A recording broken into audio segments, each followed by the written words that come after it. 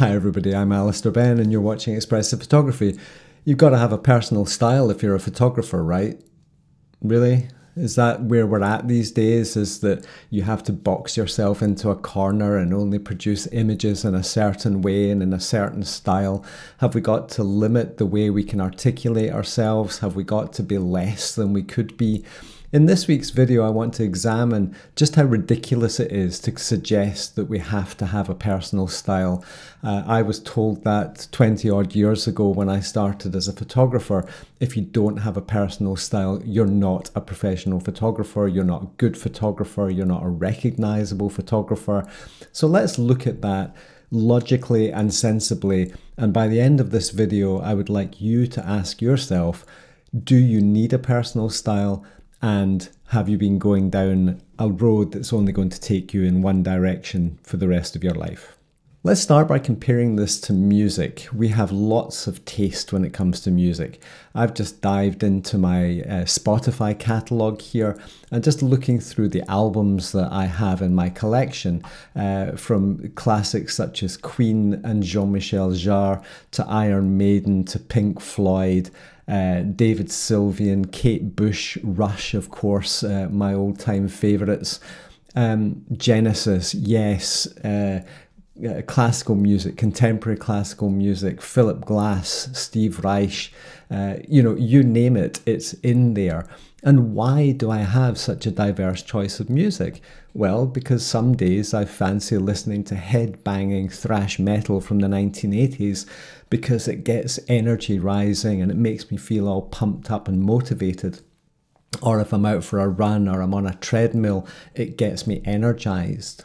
So that diversity of music that I listen to reflects all the different moods, emotions, the different type of people I am. Obviously if you're a young person and you're wanting to have a date and you get someone back to your apartment, putting on Iron Maiden might not be the best move, whereas a bit of Barry White may well create circumstances which have a favourable outcome. We are expressive people. We need to express ourselves and we are variable. All of us know what it feels like to be sad. All of us know what it feels like to be happy and in love and joyful.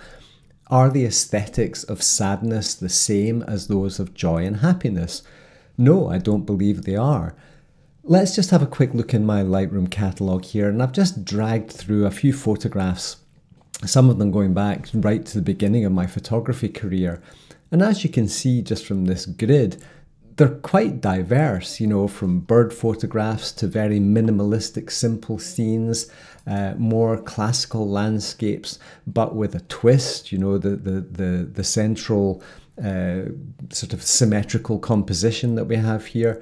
I went through my phantasmagoria phase of processing things up the yin-yang to make them look as dramatic and beautiful as possible, even though it wasn't what I experienced. Quirky little things where I would find, so this photograph kind of represents my imagination and curiosity. Again, finding connections between foregrounds and backgrounds, sort of inquisitiveness again. Total high-key minimalism, stripped down basic black and whites, the diversity. And this is just scratching the surface of the hundreds of thousands of photographs I've made in the last 20 odd years since I got back into photography back in the early 2000s. Personal style is a cul-de-sac that you go into. You're driving down the road with all of these different options ahead of you, with signs telling you can go north, south, east, west, up, down, any which way you want. And personal style is a cul-de-sac. Yes, you could be a bird photographer, you could be a landscape photographer, you could be a portrait photographer or a wedding photographer, or a street photographer or a macro photographer. All of these things are somewhat genres, I suppose, but you are not limited to how you articulate yourself within any particular genre of photography that you're interested in. I've got bird photographs going back that are all blurry and impressionistic and very expressive, and I've got other photographs that are much more representative of the species. Personal style is the same as your record collection. If I went back into my Spotify there and clicked on one artist, and even within the artist, you've got this massive diversity of the type of music that they put out. Some bands evolve and change. Their personal style isn't limited to the one album they did in 1976 that made them famous. I want you to consider this question. In all of the photographs that you have in your catalogue, pick 20 of them and throw them into a collection or into a separate folder and take a look at them and see how diverse they are. Try and identify which ones were made when you were feeling optimistic or when you were feeling pessimistic. Look at the photographs that you made when you were full of joy and enthusiasm. Perhaps the light was kicking off and you were just absolutely overwhelmed with emotion.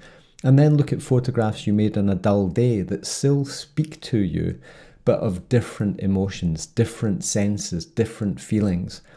If you want to choose a single personal style, like some photographers do, and they make the same photograph again and again and again for 30 years of their lives, staying static and not evolving, if that is what you want to emulate, I probably suspect that expressive photography may not be the channel for you to follow or subscribe to, because everything I want to do on here is to make you an individual and for you to be able to express as many different emotions and versions of yourself that you choose, because that way your creativity and your art and your expression and your articulation and your self-value and self-worth are all going to increase.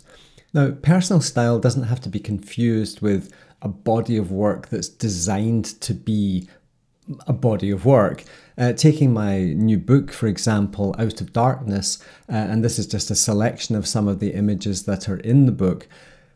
Here we have images that could be considered to be stylistic in that they are all of a similar subject. They're all photographs of sand. They're all somewhat intimate. They're all somewhat abstract, and they are graphical, and they all have a square aspect ratio. So every one of the 132 photographs that's in the book is of the same subject. But, and this is the point about personal style, is the darkest images, the moodiest images, the most intense images, they were made to reflect the very dark side of my unfortunately depressed and panic-stricken mind that I had 5 or 6 years ago.